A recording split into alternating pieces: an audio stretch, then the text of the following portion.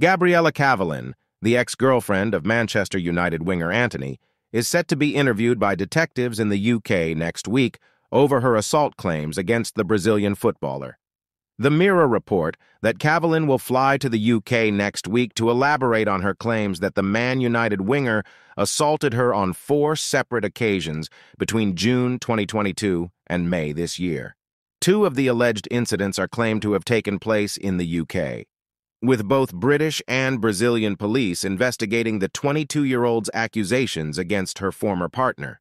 Having been in Brazil since the beginning of September, Antony flew back to the UK as he looks to clear his name with the Greater Manchester Police, the People's Person reported yesterday.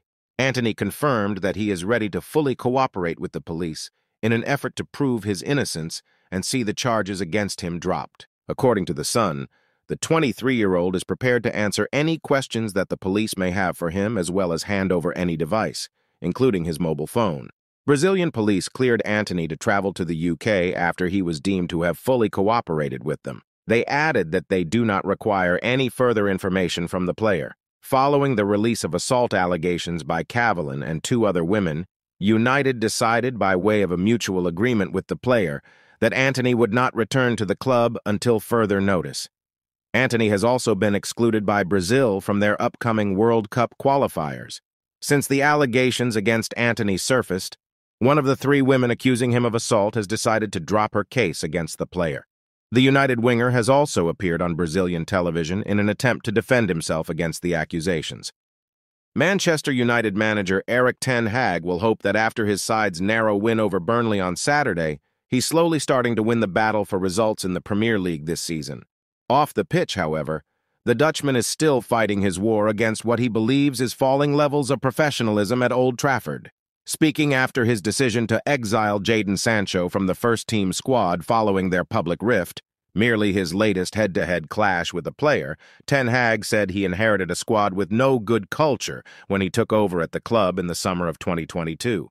His treatment of Sancho, following on from disciplinary measures handed down to Cristiano Ronaldo, Marcus Rashford, and Alejandro Garnacho, has become an exercise in showing the England forward who's boss, and he won't be allowed back until he apologizes. The message to everyone else? Don't mess with the manager. Navigation toggle ESPN. Inside Ten Hag's battle to control Man United dressing room. Should Ten Hag stick with Man UTD's winning backup Al-Waladin? Janusz Michalek wonders whether Erik ten Hag saw enough in the side that beat Crystal Palace to hand them a start in the league. Manchester United manager Erik ten Hag will hope that after his side's narrow win over Burnley on Saturday, he's slowly starting to win the battle for results in the Premier League this season. Off the pitch, however, the Dutchman is still fighting his war against what he believes is falling levels of professionalism at Old Trafford. Speaking after his decision to exile jodan Sancho from the first-team squad following their public rift, merely his latest head-to-head clash with a player, Ten Hag said he inherited a squad with no good culture when he took over at the club in the summer of 2022. His treatment of Sancho, following on from disciplinary measures handed down to Cristiano Ronaldo, Marcus Rashford, and Alejandro Garnacho, has become an exercise in showing the England forward who's boss, and he won't be allowed back until he apologizes. The message to everyone else? Don't mess with the manager. Inverted fullbacks appear to be the in thing across the Premier League these days, and Manchester United might have their own answer to that revolutionary tactical approach. Pep Guardiola and Manchester City have been forerunners in that particular area, with John Stones, Kyle Walker, and promising academy graduate Rico Lewis performing so well in the hybrid position last season. Joao Cancelo before them had carved out a reputation as one of the best around before falling out of favor. Of course, the treble winners are by no means the only European club to try and create overloads by sacrificing a defensive player when in possession. However, given how much City control the ball in each and every game, that door is often left wide open for Stones to push on. Stones being sidelined with injury so far this season has forced Guardiola into a momentary rethink, but their top-flight rivals such as Arsenal and Liverpool have experimented with a similar approach themselves with England star Trent Alexander-Arnold and Oleksandr Zinchenko respectively. Manchester United looks set to welcome 3 more first-team players as the club's injury crisis seems to finally be coming to an end.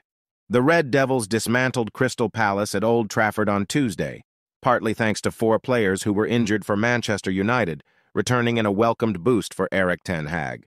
Well, it has now emerged that 3 more players could be set to return to the team when the two sides meet each other once again on Saturday afternoon. Sergio Reguilón, Christian Eriksen, and Scott McTominay will undergo fitness tests in the hopes they could return to the side.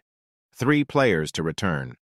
McTominay and Eriksen are set to return to the side for the game this Saturday after missing Tuesday's game due to illness, according to the Manchester Evening News. Reguilón could also be back in the side for the game this weekend after being unavailable for the midweek game. The situation around the Spanish fullback has been a confusing one. The defender looked to have picked up a hamstring injury during the win at Turf Moor, but it now seems his absence on Tuesday was down to illness. Lisandro Martinez has been suffering with an injury in his right foot since he had to be replaced at the Emirates Stadium. He is not thought to be too far off. According to the report, the injury sustained by the Argentine defender is not thought to be serious, and he could be back in the United team soon. The return of Raphael Varane from injury leaves ten Hag with 4 center-backs to select from, and United have 2 more home games against Galatasaray and Brentford next week. It seems risky to bring in the former Ajax defender if he is suffering from injury, especially when the Red Devils seemingly have depth in that position for this weekend's game. Sofyan Amrabat is confident Manchester United have the potential to achieve something big this season, and if he can play his part in a successful campaign, he hopes it will help turn his stay at Old Trafford into a permanent one. The 27-year-old turned down numerous offers from other clubs during the summer transfer window after setting his heart on a reunion with Erik ten Hag, but he had to wait until deadline day for the deal to go through, and in the end, it was only a loan move. United paid Fiorentina £8.5 million to sign Amrabat on a season-long loan, with the option to make the move permanent for £21.4 million, but there is no guarantee that clause will be activated.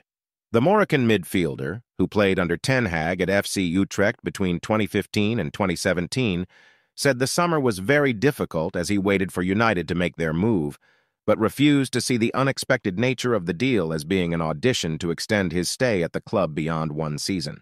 "I don't think about that. For me today, I am a Manchester United player," said Amrabat. "The only thing I can do is give everything that I have to do my best to try to help the team. I hope we have a fantastic season, I hope we can win something, and then later we will see what will happen. Of course, I would love to stay here, but that's not important for me. I don't look too far in the future." Ten Hag made Amrabat a key target early in the summer, but United couldn't sell the players they wanted to raise the funds to